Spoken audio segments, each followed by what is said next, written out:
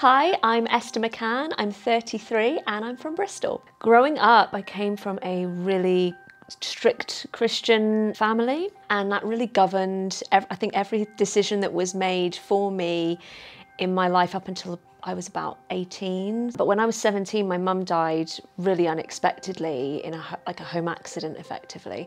And that really changed the direction of my life. You know, university went off the table. I said that I just needed a time out from that, and I was not making the right decisions. I was having a lot of difficult decisions around money, developed a lot of fear around money, and it all kind of came to a head at the end of my 20s when I ended up getting a divorce, because I'd managed to get married very, very quickly in my 20s and have a child. But ultimately, was that the most aligned decision I could have made? It was at the time, but it was very much leading to this boiling point, this bubbling up of that things in my life needed to change, things needed to come to the surface. I didn't know what I wanted to do. I had absolutely no idea, but I ended up doing a method called the 2-cup method, which is where you take 1 glass of water and one that's completely empty, and you're effectively quantum shifting your reality through this water and ingesting it. I didn't know what I wanted to do. I just set the intention that I was gonna have a career that was gonna help people, where they were gonna have transformation, where I was gonna really touch their lives. Didn't have a clue what that looked like, but I put it out there, and very, very quickly I ended up discovering coaching, because I was just doing a law of attraction little course online just because I was interested in it. And at the end it said, did you know you can apply this in a coaching context? And I thought, I had no idea about that.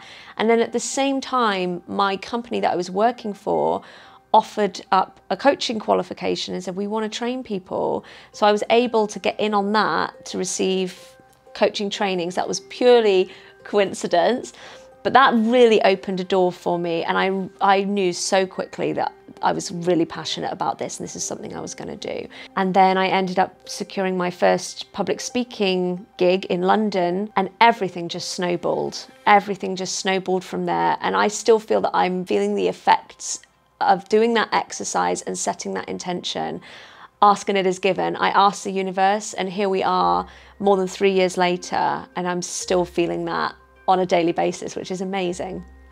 And I'd spent so much of my life going through these very miserable, repetitive cycles, whether it was through men or through money or being let down by people. And I started to dissect my past and see that, yeah, there's something in it, that what you continue to believe is true and what you continue to give your focus to is what you attract. So I did end up getting the book Ask and It Is Given. One of my favorite takeaways from the Ask and It Is Given book by Abraham Hicks is the placemat process that she uses. I came across this possibly presented in a different context, so I've ended up calling it my universe to-do list, and it's become a bit of a process where I give things to the universe that they need to do. And it's also just a really helpful way to brain dump out all your tasks and things that you need to do for the day. You can take a piece of paper and you can split that piece of paper in two, and on one side you can write down all the things that you can do that are in your control, working towards your manifestation, or just nice things that you want to do with your day. Maybe you want to go for a run, positive choices that you're making for yourself. And then all the things that you can't push, you can't do anymore, you put on the universe's to-do list, that the universe is then going to take the next step for you. It's going to then make a little bit of momentum and progress, and something's going to come back from it. So that could be an email that you're waiting for, and I always write thank you for, as if it's already been received by the universe, and then the thing I want to receive. And one that I can really remember, because it just felt so powerful at the time, was I split my page off, wrote all my things, and I had a cashback thing. It was waiting for £80. I'd been waiting for over 9 months for that to come through. It had been declined twice. And I remember looking at it and thinking, wouldn't that be nice to just have that 80 quid? Like, yeah, that would be great, even though it's saying declined and I can't speak to anybody about it. So I just wrote on there, thank you for my £80. And then I just went on, and I went on about my day. I woke up and that money was in my bank account the next morning. And it's little things like that, like you can't explain that through logic, but you put that energy out there and you surrender it. I love oracle cards in particular because I feel they just help you to connect into spirit, particularly if you're new to spirituality. Like if you've got a very developed psychic gift, you'll find yourself at a place where you don't need that anymore because you're receiving the messages and the guidance in such a profound way that you don't really need these external tools. But I think particularly in the beginning, it's such a powerful way to develop your intuition. So it was so great for me to start to go, wow, like there's something going on here and I do have like a skill, but also that I'm being guided. And sometimes you get cards that are like, you're kind of thinking, that's not necessarily what I wanted to see, but you have to take that on board because it's not just cherry picking your destiny and saying, oh, I only want to hear the good ones.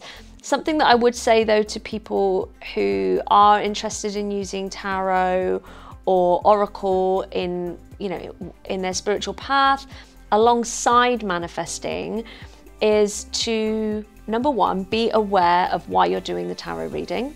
Are you doing the tarot reading because you feel powerless? Are you doing it because you're clutching at straws? You're pushing for a manifestation. You're desperate to know when that man's going to show up in your life. Because if you're doing it from that place, it's not coming from a place of fun energy.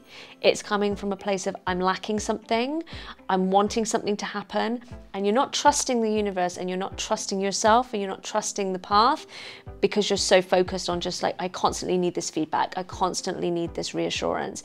Whereas if you're trusting it, you don't necessarily really need to be looking at tools like this and asking for wider, bigger answers. The main factors and things that people come to me that they want to work on usually are things like money mindset or a business mindset, but a lot of people don't believe that they can create a business that they want, particularly creative people.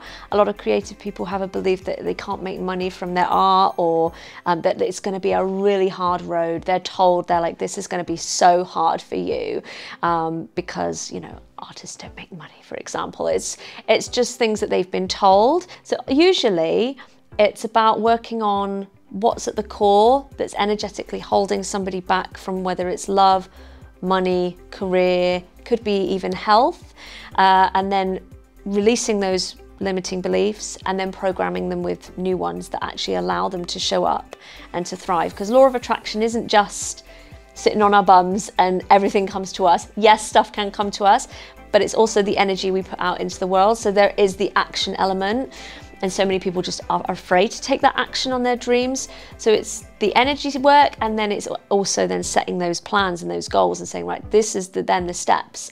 If there's anybody out there that is looking to get into, whether it's coaching or specifically manifestation coaching, make sure that whatever area you're coaching in is something that you're passionate about. So if you want to coach women on how to get a divorce or the process of divorce and confidence, that's great. Just make sure it's something that you are happy talking about and that you're passionate about and that you can live on a daily basis. And just that you're not projecting your own experiences onto a client. One of the reasons why a lot of us get into coaching is because we've walked this path and we've experienced a healing and we want to pass that knowledge on. We want to be able to help other people in the same way, but it's just accepting that perhaps somebody else's path is not your own path, and we do not all have the same backstory. And just so that is an element of just professional integrity, is not passing your own projections and your beliefs onto somebody else. I am so passionate about my career because